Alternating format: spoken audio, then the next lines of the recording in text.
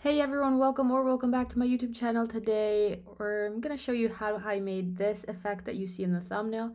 I just figured out how to make it, so it's really cool. First off, I'm gonna start off with a dark background just because I prefer it this way. You can start off with any background you want.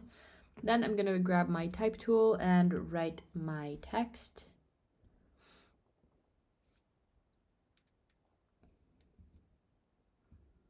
Let's write, I'm gonna write YouTube. And I'm gonna choose a big bold font, so I'm gonna go with this font here. I'm gonna make it pretty big.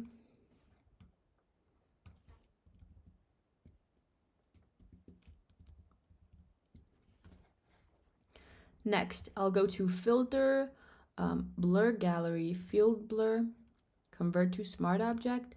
I'm gonna add a bunch of points over here, and then I'm gonna edit all of them. And I'm gonna make some more blurry, some less blurry, to give it this like weird blur effect that it's not equal on all of our text, but some areas are going to be more blurred than others. I really like this effect. When you're happy with it, I'm just going to press enter. Otherwise, you can click OK over here at the top. And this is the result. So pretty cool looking. I'm then going to press Command J to duplicate my layer. And I'll go to Filter, Blur, Gaussian Blur. I'll add like maybe 5 pixels blur. And I'm going to change the blending mode to something like exclusion so you get this cool effect. I'm going to duplicate this layer again. Click on the drop down arrow here. Double click on my Gaussian blur. And I'm going to add a bit more over here. Something like 12, I guess, looks cool. It gives you that hazy effect. Now, it doesn't look like much for now, but we're going to go ahead and add a curves adjustment. And what we want to do here is just click to add points, and we're going to make a crazy graph over here. So we're going to go this at the bottom, and we're going to make this sort of shape. And you can see the effect it has on our text. It just basically adds some lines and gives it that cool effect that you saw in the thumbnail.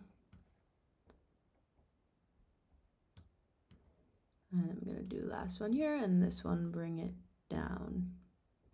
You get this sort of effect, which is pretty cool already. I'm basically going to select all my layers, right click, and convert to smart object. And it'll turn out to something like this. Now, if I ever want to go back, here's why I changed it to a smart object, because now I can apply a gradient map to this layer without affecting the background, so that you can, if you want, have a transparent background if you ever need that. And smart objects are cool because if you double click on them, it opens up to a new window, and you still have your separate layers. So if you ever want to change something, you haven't rasterized it. So it's really cool. Finally, as I said before, we're going to add a gradient map. Click here to make it into a clipping mask. This way, our gradient map will affect the text only and not the background. So if you ever need to like print it on a t-shirt or whatever, that's why it can be very useful.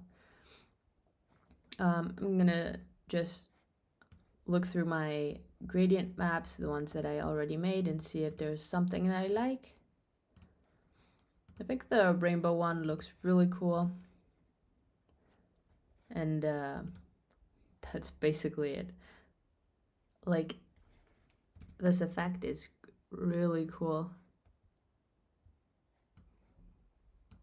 Anyways, I hope you guys enjoyed this tutorial. Feel free to subscribe and comment.